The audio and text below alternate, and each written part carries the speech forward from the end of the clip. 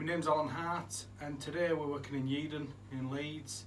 I'm going to show you how to top up, fill up or repressurize your Vaillant Combi boiler. So this is a Vaillant ecoTEC Plus that we're here with today. So what we've got on this, we've got low water pressure. So I'll show you the gauge on the front and then I'll show you underneath what you need to do to fill it up and get your boiler working again. So let's have a look now. So what you might find is you might find an F75 fault and low water pressure. So that's at 0.6 bar. And then when you look at your gauge, you can see your gauge is down near the bottom. So we need to top that up. It needs to be about 1 or just over 1 bar. So there's 2 taps. There's one here and there's one here. So what we have to do is we have to open them to increase the pressure, and by increasing the pressure that gauge on there will go up and also the gauge on there. What we've got to be careful is not to put too much pressure in. So how this works is, if you have a look at this pipe here, this pipe is the cold pipe there, and the cold water from there, when you open that, goes round this flexible pipe here and it goes into the pipe here for the heating. So what we'll do now is we'll slowly, so we've opened the cold there now, and then what we'll do is we'll slowly open this one, and as we open it you'll hear water going in. And then if we have a look at the gauge on the front, so we've got F75 fault code.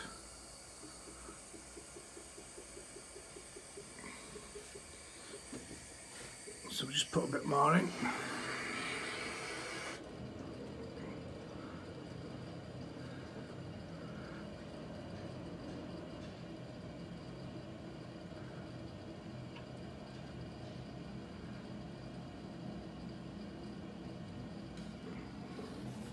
And you'll see gauge there, that'll start going up.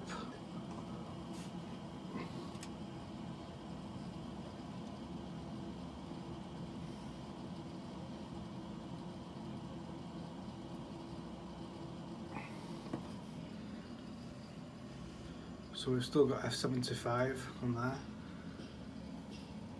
And then the pressure now is starting to go up on the gauge.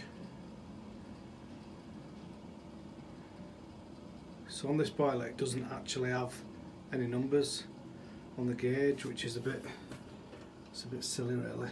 But so if we do it to about there, and what we'll do underneath, we will turn it back off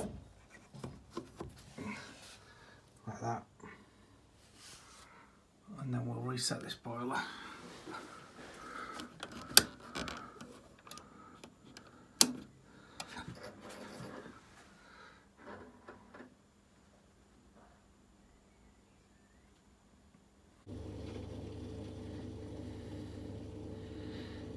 And there we go, the boiler is back working. So that's the most common cause for an F75 fault, but there could be various other things. So if that's fixed your problem, please add in comments below. If it hasn't fixed your problem, please add it in comments below as well. And if it didn't fix the problem, then you'll need to call out a gas safe registered engineer who will be able to help you further. Thanks for watching.